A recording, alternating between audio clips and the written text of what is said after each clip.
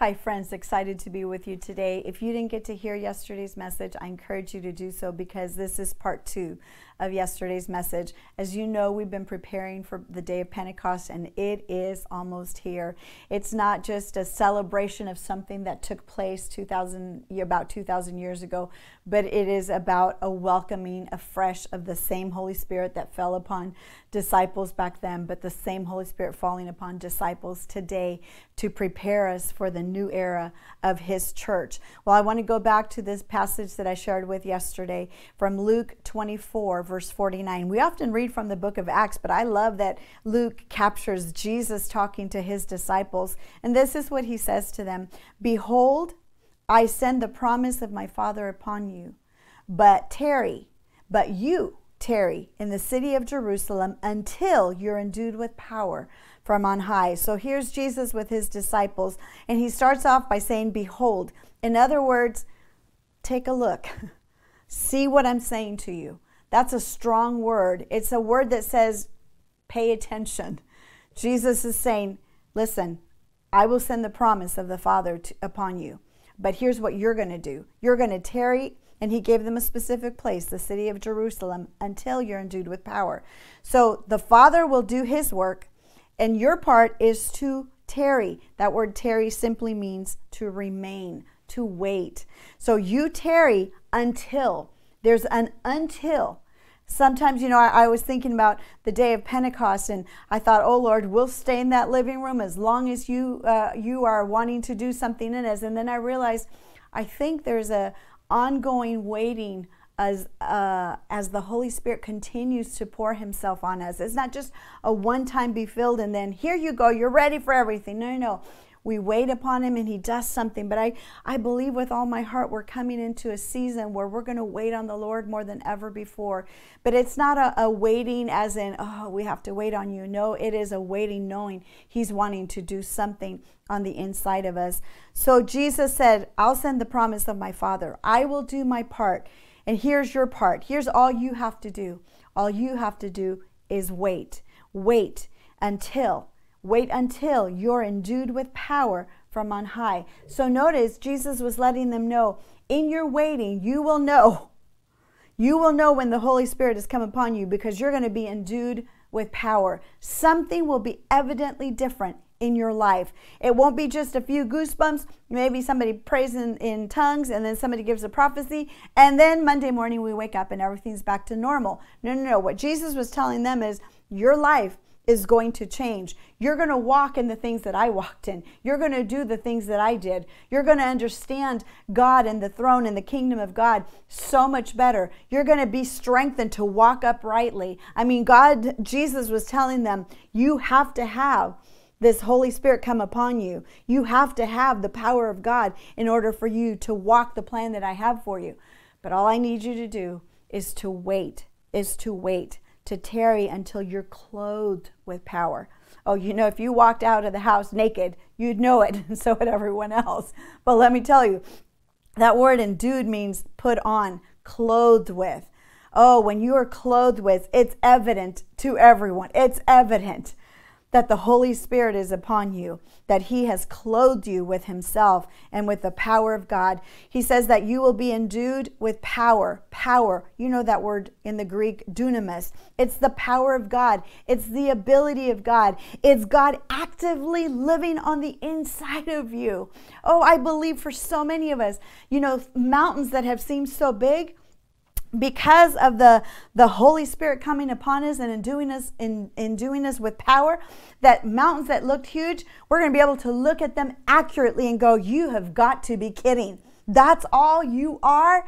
I'm telling you, revelation of what God has said is going to fill us. Why? Because the Holy Spirit is coming to dwell in us in a new, I don't know how else to say it, but in a new level of activity, in a new level of His life in us. What glorious days we get to be a part of. This is no light matter. God is inviting us and saying, come, prepare yourself because I'm about to pour out my Spirit upon you. Well, I want to read to you from Luke 11 because, you know, when we're coming together to wait, what does that look like? What does that look like? Does that mean we'll just sit around? Have you ever waited at the doctor's office? Right? What do? You get on your cell phone, you do emails, or you answer texts, or you go through Instagram or Pinterest, or I don't know, sports apps. I don't know. I don't do those.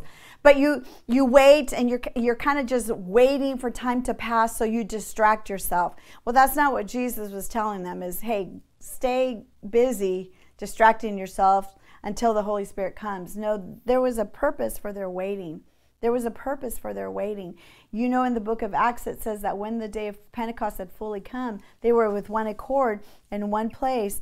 But listen, what were they doing? They had been praying. They had continued in prayer and supplication. Well, I don't know everything they were praying about, but I do know this: since Jesus instructed them to go and wait in Jerusalem until he sent the promise of the Father, the Holy Spirit, they had clear instructions on what they were waiting for, who they were waiting for. I believe, and I believe I have reason to believe, that part of their prayer was asking for this gift of the Holy Spirit. They were with one accord, following Jesus' instructions to wait for the promise of the Holy Spirit. Notice it says in one passage, it says when the day of Pentecost come, they were sitting. They were sitting. Well, were they talking to each other? I'm sure there was interaction. As a matter of fact, the book of Acts captures there was some interaction, but it was around what God was doing. But they were also with prayer and supplication. I believed, and I shared this early on, that in our preparation, God was calling us to unusual times of prayer. Unusual times of prayer. Well, you may think, well, it's already almost Pentecost. I didn't really pray. I guess it's not for me. Listen, the beautiful thing about God is when we turn, when we say, Lord, I missed it, but today I'm turning, he treats us as though we've been doing the right thing. That's it. It's called the grace of God. So maybe you haven't spent unusual times in prayer, but today's the first day where you can begin to say, Lord, I position myself. I want to be like those who waited upon the Holy Spirit. So you wait, but you come and you pray and you bring your supplications to the Lord. It's you engaging with God. As a matter of fact, listen, this is what I've done is, Lord, I desire to desire you in ways I never have. I want to long for you afresh. I want to be, this may not be the right word, but I want to be obsessed with you. I want to be so much more kingdom-minded. And there's this hunger. The more I pray, there's an increase of the hunger of God in me for the things of God. So even if you feel like I'm not even hungry to pray and to gather together and do all that, just ask him. See, humility says, God, I don't even feel all that, but I'm asking you today, would you cause me to be hungry? And then step out there. If 1 minute for you is an unusual amount of time in prayer, then pray that minute. But do it with your whole heart. God's not looking for formulas, but he is looking for a heart that is intensely after him. And he is calling us to wait on him with what? With prayer and with supplication. Well, again, I believe those disciples were praying and asking for the Holy Spirit because that's what Jesus had told them was going to happen. So I want us to look at Luke 11. Luke 11, I want to read verses 9 through 13. This is Jesus speaking, and he says this, so I say to you, ask and it will be given. Seek and you will find. Knock and it will be opened to you.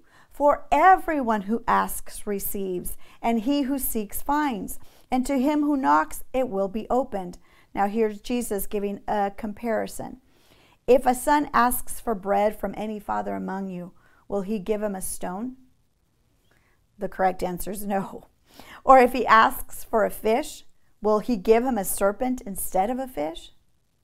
No. Or if he asks for an egg, will he offer him a scorpion? If you then, being evil, know how to give good gifts to your children, how much more will your Father in heaven give, listen, the Holy Spirit, and listen again, to those who ask him. To those who ask him. That word ask in the Greek denotes insistent asking, supplication, coming together. or asking him, not just a one-time, hey, Lord, fill me with your Holy Spirit, but it's a separating yourself with these unusual, if I could say, times of prayer, asking for something specific. This time we're asking for someone specific, the very Spirit of God. So that word ask represents presenting these requests to the Lord, knowing that he wants to distribute the Holy Spirit. Isn't that wonderful? Jesus uses the story and says, listen, if you who don't have perfect love in you know how to give good gifts to your children, how much more? How much more him who is love? How much more will he give the Holy Spirit to those who ask? Notice it didn't just stop and say, how much more will he give the Holy Spirit? No, what is our part? We ask. We come and we ask. So as we've been preparing for this day of Pentecost, I ask you to engage in prayer more than ever before. Whatever that looks like, engage in prayer, but I want you specifically to ask the Father for the Holy Spirit. We must ask him. And let me tell you, again, Jesus is convincing human beings, how much more will the Father give to those who ask? What is he saying? The Father wants to give you his very Spirit. Jesus didn't qualify it based on history, based on culture, based on sins, based on how good you've been. The only qualifier to receiving the Holy Spirit is if we ask. Our part really is so easy. It requires us to engage, but I mean, he does the impossible. What he wants from us is to engage in our hearts and ask him for the Holy Spirit. And God will be faithful to give you the Holy Spirit. Who will he give this Holy Spirit to? Everyone who asks. Because remember, Jesus started out, everyone who asks receives. He who seeks finds. And to whom who knocks, it will be opened. He didn't say it might, maybe. No, he said it will. And as you ask between now and Pentecost, and as you come together with your household, or those that are coming together, and you ask him, the Father, for the promise of the Holy Spirit, he will give you his very Spirit. Oh, and his very Spirit will do something in you. It will be the right thing. He will do in you exactly what he needs to do in you in order to be able to walk the plan of God in this day and in this time. Let me tell you, Isaiah 60 says, darkness covers the earth and deep darkness. This is part of the arising. But you who have the glory of God, says, you arise and you shine. What causes people in the middle of darkness and deep darkness to not get under the darkness? The Spirit of God endued with power that causes you to arise. It's not you mentally thinking, how can I arise? Oh, see, when the Spirit of God comes upon you, you can't help but arise and shine. We see that through the book of Acts. Ordinary human beings, but when the Holy Spirit came upon them, they spoke the word of God with boldness. The timidity was gone. The fear of man was gone. They even risked their lives. They knew they were willing to die for the gospel's sake. They were willing to do whatever God said for the gospel's sake. They walked with increased signs and wonders. They prophesied. The work of God was evident. What are we called to arise and shine? What does that mean? It means men and women, sons and daughters of God, all ages, filled with the Holy Spirit, endued with the power from God, so that people can see he is real. Oh, receive him. And how will you receive him? Ask him. God desires to give to you his very Spirit. Hi, I'm Jerry Dirmann. Thank you for watching today. To not miss out on any of our videos, you can subscribe by clicking here. Or to watch another video, you can click here. Go ahead, pick one.